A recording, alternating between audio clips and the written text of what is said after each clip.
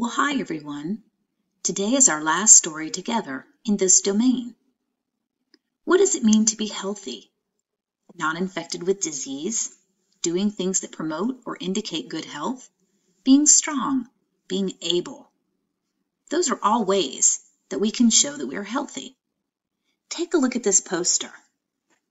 What does it show? That's right, it shows the different body systems. Can you identify the different body systems? For example, do you see the skeletal system? It's the system that gives the body its shape and helps the body to move. How about the muscular system?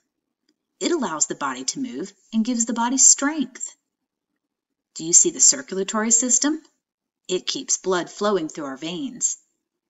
How about the nervous system? It sends messages between the brain and the body. Do you see the digestive system? It keeps nutrients and gets rid of solid waste. And how about the excretory system? It gets rid of liquid waste. Well, today's story, we're going to review the functions of these different body systems, and we're going to learn ways that we can help to make sure our body systems continue to run smoothly and stay healthy. I want you to listen carefully to the word calories. As I read, I want you to listen to how we burn calories and why calories are important to staying healthy. But before we start our story, let's take a look at 4 other words besides calories that we're going to hear in today's read aloud. The first word that you'll hear is network. A network is a group of people or a group of things that are all connected to each other. How about this word, recovery? Recovery is a good return to health. This next word is terms. Terms are words or phrases that are used to describe a thing or an idea. And the last word we have today is windpipe. The air passage from the throat to the lungs, or the trachea, is called the windpipe. Now you'll hear these words today, but none of these words will you add to your vocabulary books. Take a look at this, boys and girls. What are you looking at? Yes, you're looking inside a human body with all of its many complicated parts. Can you find the stomach and the intestines? Who sees the kidneys and the bladder? Today, we're going to review some of the things that you've learned about the human body and its network or arrangement of important systems. Let's start with a system you learned about last. Which system helps you to sweat and pee? Yes, the excretory system. And who remembers other terms or words for sweat and pee? Yes, perspiration and urine. Have you tried using those words with your family and friends? Which system is responsible for processing your food into nutrients that your body can use and getting rid of waste that it doesn't need? Yes, the digestive system. Raise your hand if you can tell me the name of the tube that carries food from the mouth to the stomach. That's right, the esophagus is your food tube. We didn't talk about it, but there is another tube right beside it called the windpipe. It leads to your lungs. Can anyone guess what travels through your windpipe to your mouth, from your mouth to your lungs? It's something else that the body needs to live. That's right, air.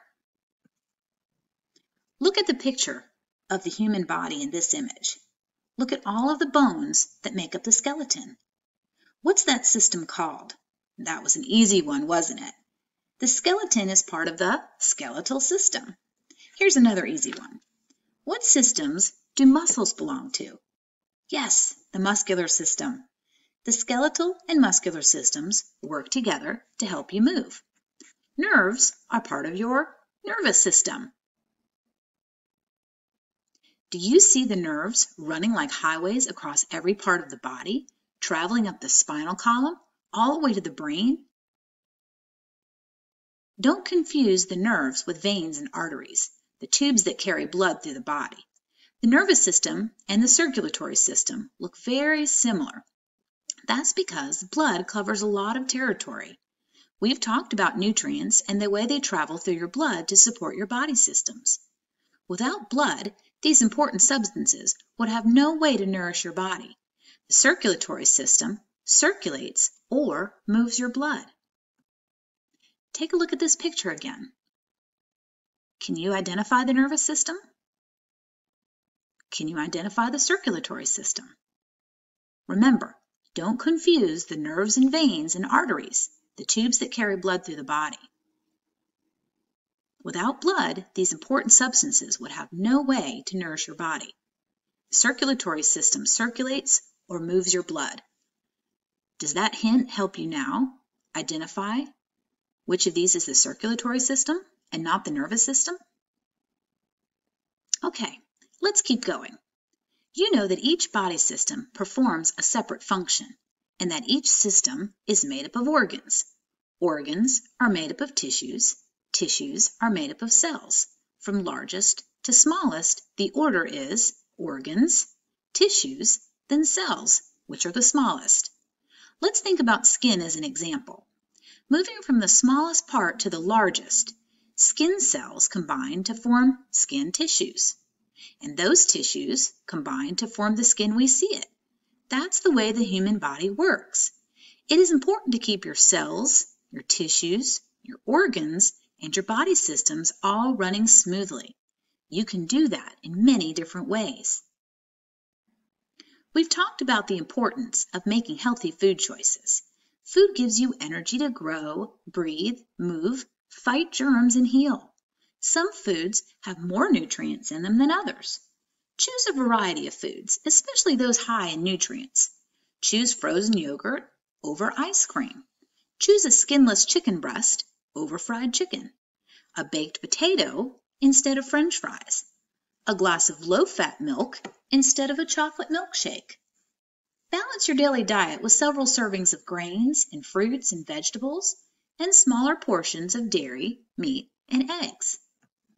Remember to eat only a few sweets and fats, and don't forget that fresh food will give you lots more vitamins and minerals than packaged ones.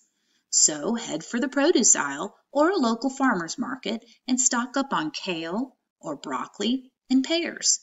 Besides eating a well-balanced diet, what are other ways you can keep your body healthy? Exercise or staying active can help you maintain a healthy body weight. When you exercise, your body uses energy from the food you eat. The amount of energy that food provides to the human body is measured by calories. Food labels list the number of calories or the amount of energy in packaged foods, telling you how much energy is stored in them. You should eat enough food each day to provide your body with about the same amount of energy that it uses up during the day. If you eat too much and don't exercise, your body will store the extra food energy as fat. If you don't eat enough to satisfy your body's needs, your body will use its stored energy and you may lose weight. You are burning energy all the time, even when you are sleeping. But your body uses much more energy to exercise than it does to sleep. If you weighed 100 pounds, you would burn about 40 calories just by standing still for 30 minutes. But if you walked for 30 minutes, you would burn about 120 calories. You would use up 3 times more energy by walking as you would by just standing still for the same amount of time. Here's a puzzle for you to solve. There are about 160 calories in a snack-sized bag of potato chips. If you burn 120 calories by walking for 30 minutes, how much longer would you need to walk to burn up all the calories in that bag of chips? What types of exercises do you think might burn the calories even faster than walking? Exercise keeps your heart and lungs working well, fights off illness and disease, and builds strong bones. Make exercise a daily part of your life. Walk and cycle instead of getting in a car. Climb stairs instead of taking an elevator. Swim, play soccer, take karate or gymnastic lessons, or shoot hoops with your buddies. All of these are good forms of exercise. Choose what you enjoy and have fun. Keeping clean is another important part of staying healthy. There are many types of germs that can make you sick. Bacteria, the tiny one-celled creatures that Anton von Leeuwenhoek studied, are one of the most common types of germs. Bacteria are everywhere. They are an important part of nature, and most bacteria are not your enemies. In fact, many bacteria live in your gut and help you digest your food. But millions more live on your skin, and some of them may be harmful. That's why it's important to wash your hands often and well. Wash them throughout the day, especially before eating. Besides hand washing, making sure that you clean every other part of your body is important too. Take frequent showers and baths, shampoo often, and keep your fingernails short and clean. Brush your teeth regularly to get rid of old food and germs that feed on it. Use floss to keep your gums healthy and get rid of food stuck between your teeth. Regular toilet habits are signs of good health. Most of the time, you don't have to think too hard about these daily habits, but sometimes your body reacts and lets you know that you need to take extra care. Sometimes feces become hard and dry, making them difficult to pass. That's called constipation. With diarrhea, the opposite thing happens. Feces become loose and runny and may signal an infection in the intestines.